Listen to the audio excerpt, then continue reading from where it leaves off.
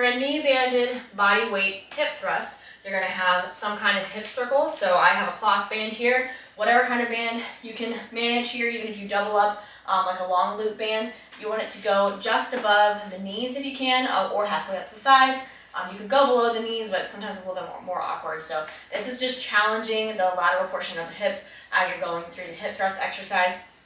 And you want to have a bench that's 12 to 14 inches in height. So you're going to lean against it, place your lower shoulder blades against the bench, and feet are going to be placed about a hip's width wide.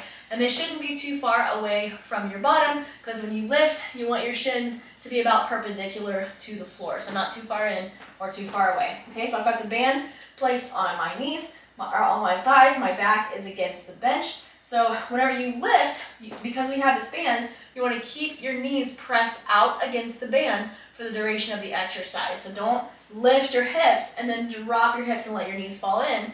Instead, your knees should stay pressed out throughout the entire range of motion. So you're here, up and down, keeping your knees pressed out for the entire set. And you'll notice that my head is kind of looking forward the whole time.